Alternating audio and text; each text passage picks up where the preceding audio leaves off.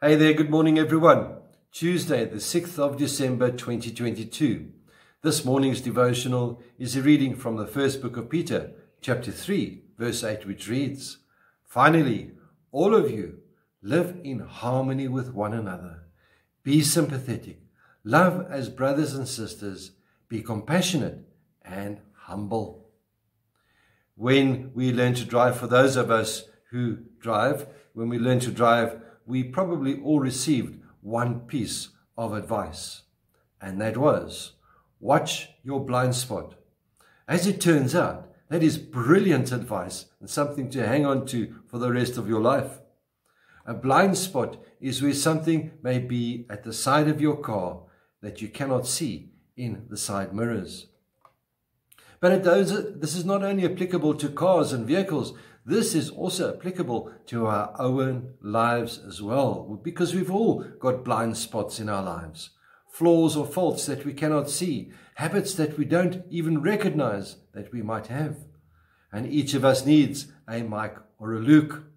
Now, they are very good friends of mine who have both have the gift of being wise, blunt, and kind. Well, not always kind, but they're kind as well.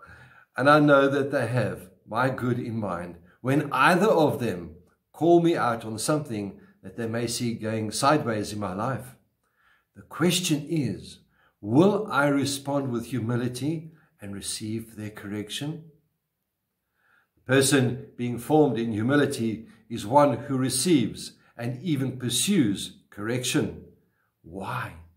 Because the humble person recognizes the presence of blind spots. And Scripture instructs us, all of you should be of one mind, sympathize with each other, love each other as brothers and sisters, be tender-hearted and humble, and keep a humble attitude.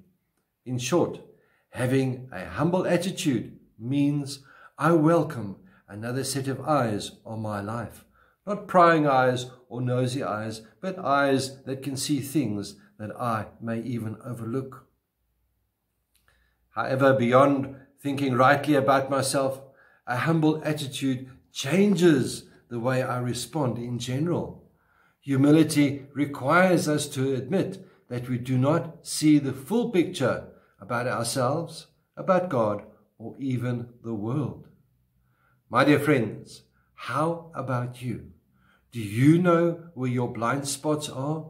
Would you be open to asking a friend to help point them out for you? And when they point out the blind spots, would you consider their guidance or go on your own way?